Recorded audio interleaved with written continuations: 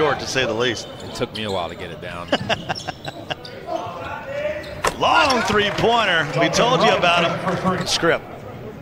Yes, he does. Only 3 on the shot clock here for Ken. And it's going to be fast break for Weber. Ask people. You got plenty of resources, great coaches down here, a lot of veterans on these teams. Ask. Someone knows. Stokes at the elbow. PJ Carlissimo said it best. I mean, to have great finishes, to have great shots, you got to have great passes. And when you can hit a guy in a shooting motion just like that, that's a big part of basketball. Both teams have been a lot of energy, a lot of active hands. Here's a 3-ball, good. And Weber heating up here in Vegas. He's back in college when he was at VCU.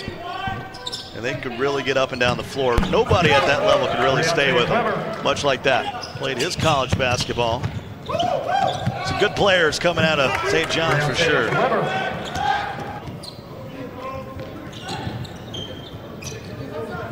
Weber for 3. Okay. He'll knock it down. And Weber heating up here in Vegas. He's been quiet in the second quarter. Now here in the third. Weber though. Smith steps back after behind the back. Here comes the transition. Jimmy Butler with the Sixers now. So some quality acquisitions for both of those squads, really setting up themselves in the East. Back the other way come the Force. Boy, it's just like a different Weber in the second half. He is under control. Williams will sit down. They'll bring back in Colson.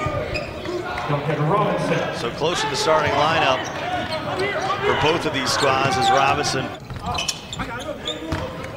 Up ahead to Robinson, and he'll lay it in. It's now with 3 rebounds, 4 points. And Stokes says, look what I found. I got 21.